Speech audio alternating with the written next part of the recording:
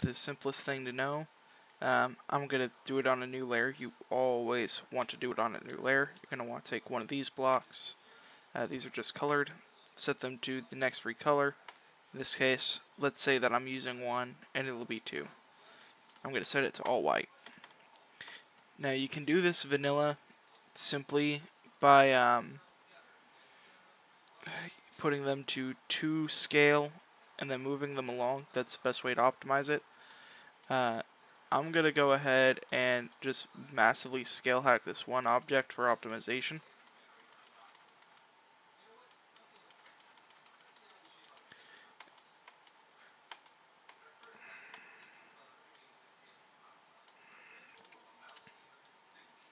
You're going to want to set it to don't fade, don't enter. Go do that.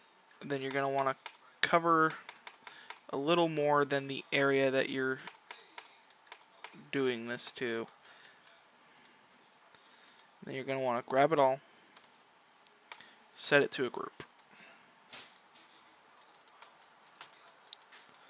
Alright.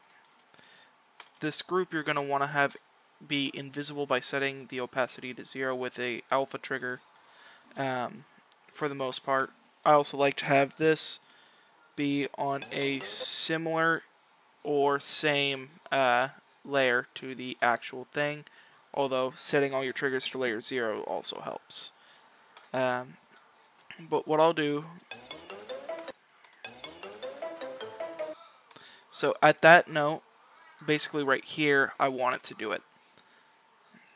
So I'll set it to fade times 0 full opacity, followed by probably about 2 regular editor steps later, setting it to like fade time 3 back to 0.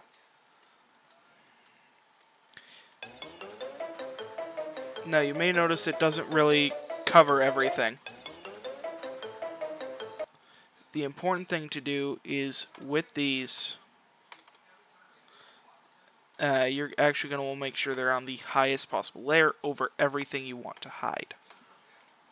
And so now when you do that,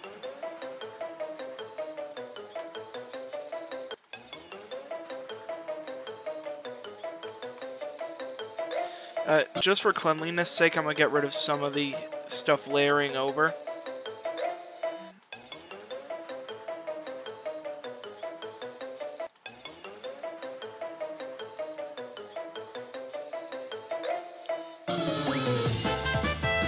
And then you can adjust how long it takes to fade out and how long it holds by simply just adjusting the position. So now if you're looking at it from right here, you see it kind of flashes everything. And that's how you do that effect.